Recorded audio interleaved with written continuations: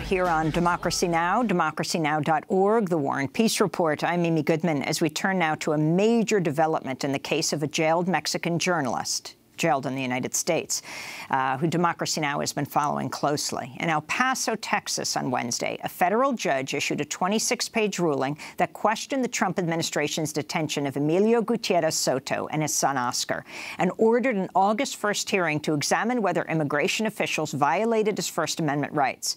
Gutierrez first sought asylum in the U.S. in 2008 after receiving death threats for reporting on alleged corruption of the Mexican military. He's lived here in the U.S. for the past decade.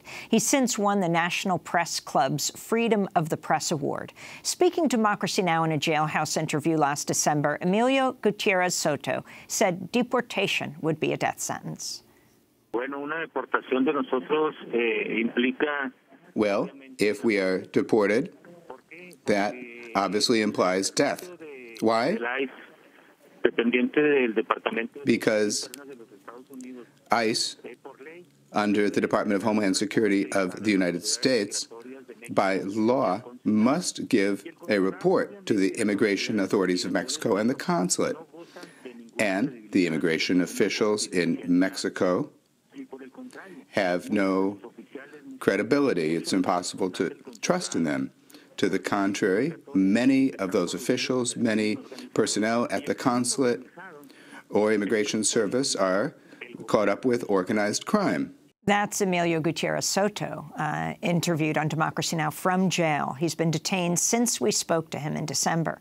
Mexico is one of the most dangerous countries in the world for journalists, with at least 7 media workers killed so far this year alone.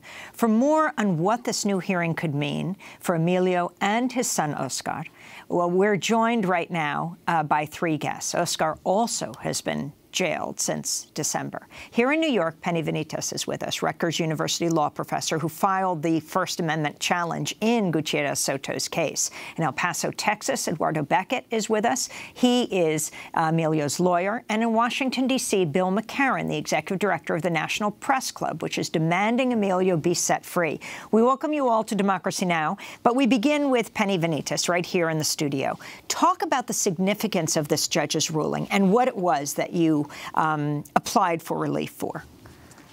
Well, we filed a petition for habeas corpus, which literally means in Latin, we have the body. And we argued that Emilio was detained because he had made statements that are critical to the U.S. immigration policy and to the Trump administration. And the timing of his detention is really what the judge focused on. We showed that weeks after Emilio accepted a very prestigious award from the National Press Club and criticized U.S. immigration policy, he was detained. Now, he had been living freely for 10 years in the United States, established himself in Las Cruces, New Mexico, a very, very vibrant community, and he was an integral part of that.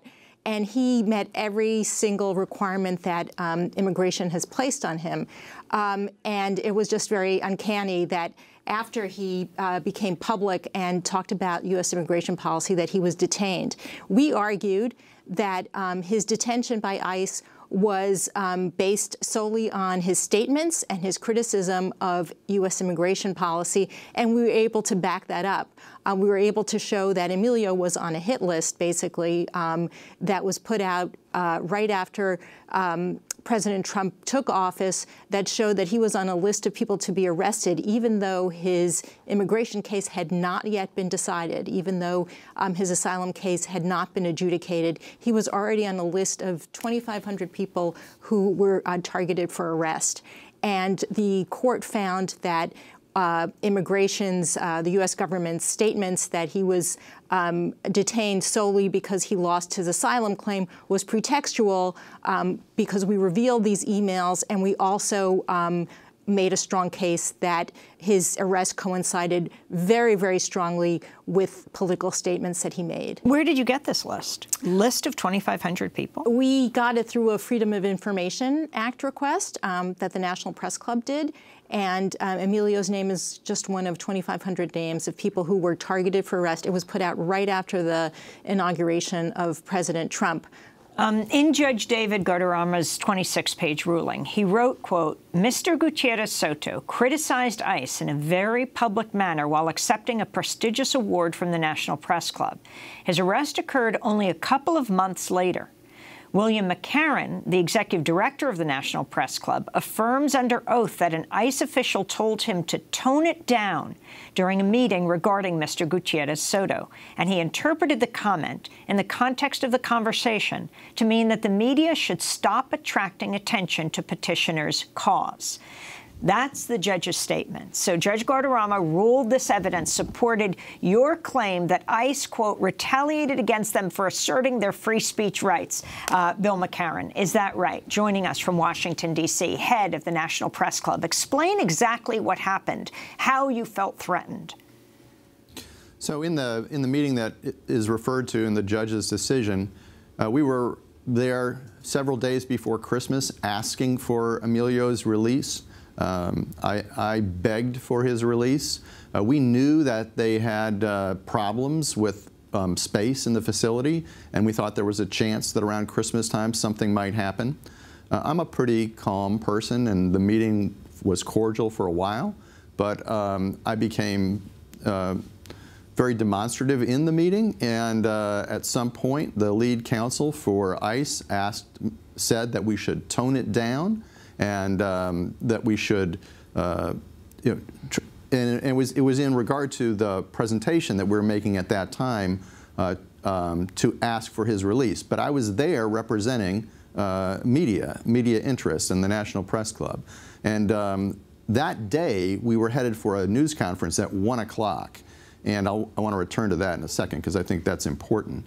But this message that we should tone it down before our 1 o'clock news conference, it was clear to me that they were trying to fire a shot across the bow that, one, this would not be good for Emilio legally, if we were out there making noise. In other words, keep this all quiet and calm and tone it down, or your guy may have trouble processing through our system, right?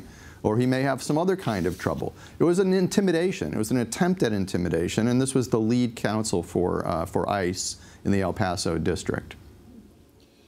So talk about, Bill, why you gave Emilio Gutierrez Soto this major award from the National Press Club.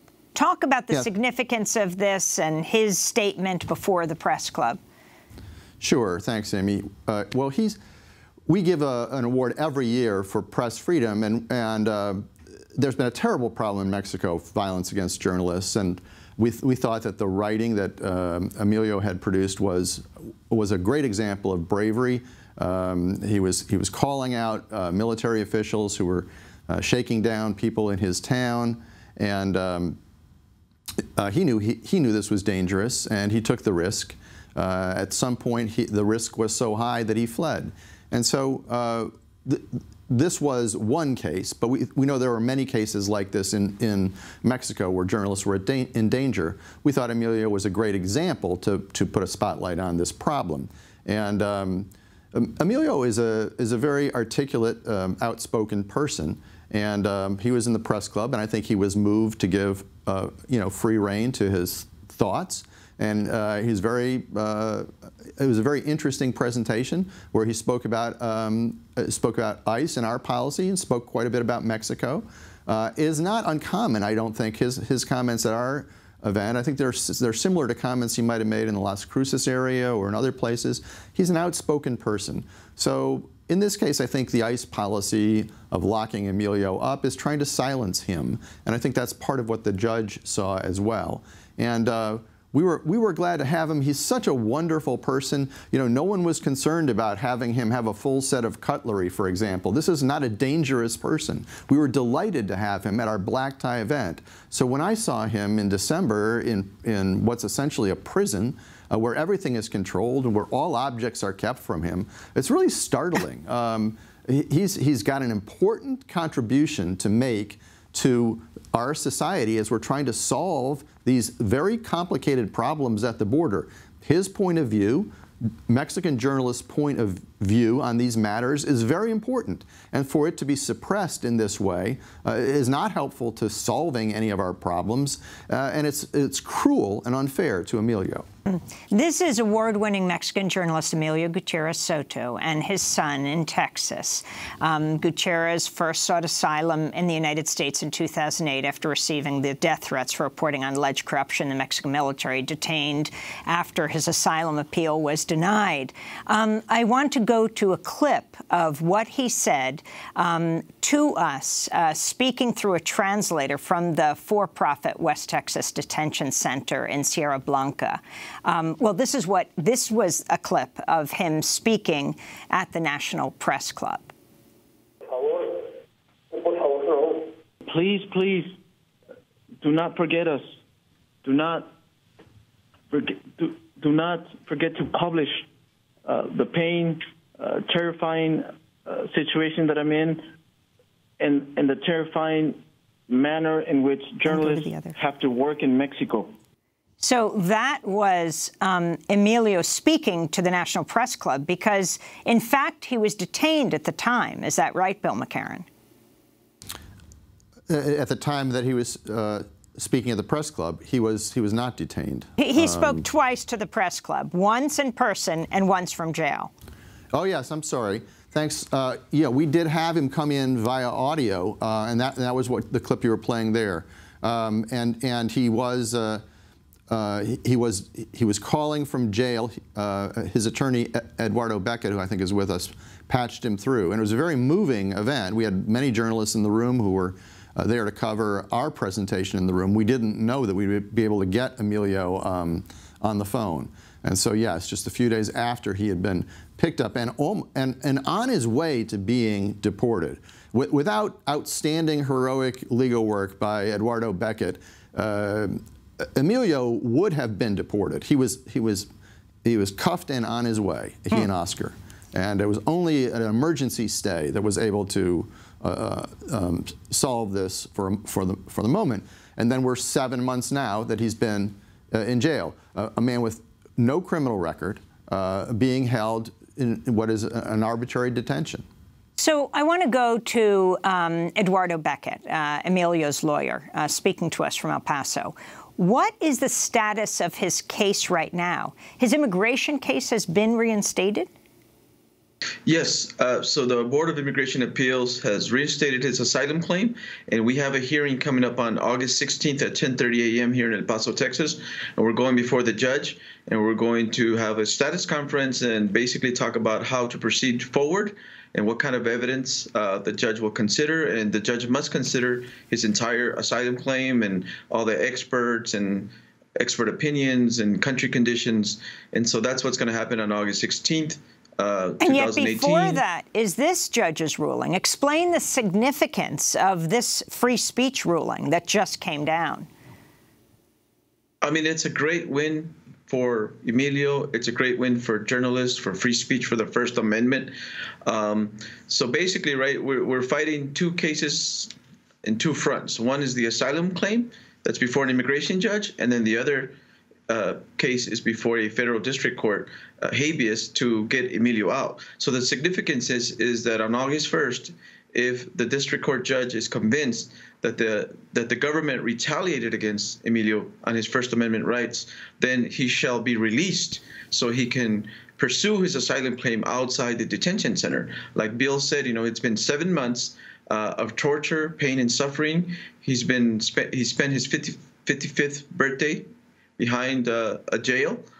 His son also spent his 25th birthday behind a jail cell, and so it's pure torture and pain for a father to be in jail with his young son who should be out, going to school, having fun, and not in a jail setting just for seeking asylum. And Penny Venetis, before we wrap this up, the significance of this case for all journalists in the United States. It's critical for all journalists, but it's also critical for all asylum seekers. Right now, we're all focused on asylum seekers being separated from their families. This ruling says that asylum seekers have constitutional rights, and those constitutional rights include the right to free speech and the right to criticize the U.S. government from which the asylum seekers are seeking asylum. So it really has very, very broad implications. It's a victory, personally, for Emilio and Oscar. It is a victory for journalists. But most importantly, it's a victory for asylum seekers, because it says that even though you are being detained in the United States, you still have the ability to criticize that, and those comments cannot be used against you in your asylum proceedings, and they cannot be used to justify detention of you. I want to thank you all for being with us. Penny Venetis at Rutgers University, law professor, Eduardo Beckett, lawyer for Emilio Gutierrez Soto, and Bill McCarran, head of the National Press Club, speaking to us from Washington, D.C. In 30 seconds, we're going to review what's happened so far in the family separation cases, what's happened to the children, scores of them under 5 who still are languishing in jails around the country. And then what about the 3,000 children who are supposed to be reunited by July 26? Stay with us.